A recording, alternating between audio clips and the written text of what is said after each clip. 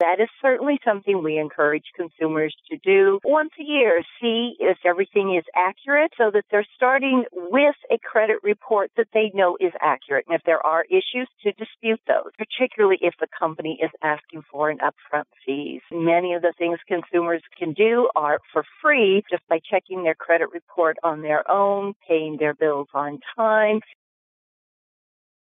Officers tried the back door of the restaurant, finding it unlocked, and entered the building, calling out for Carpenter to show himself. Officers were met with a barrage of profanities from Carpenter from a back room of the restaurant, asked Carpenter to step out. Officers continued to speak to Carpenter, trying to calm him down, at which point Carpenter turned on one of the officers and came at him with his fist clenched in an aggressive manner, at which point the officer pulled his taser and fired.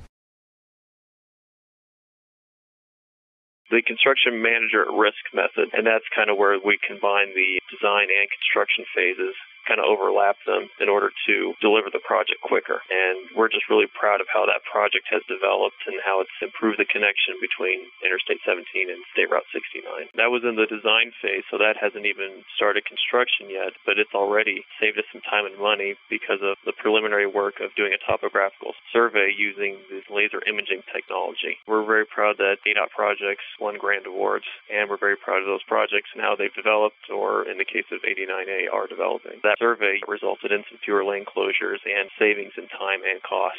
HDR won the award because they got involved early with the Interstate 17 State Route 69 Cordes Junction traffic interchange design team, and it's called the Construction Manager at Risk method.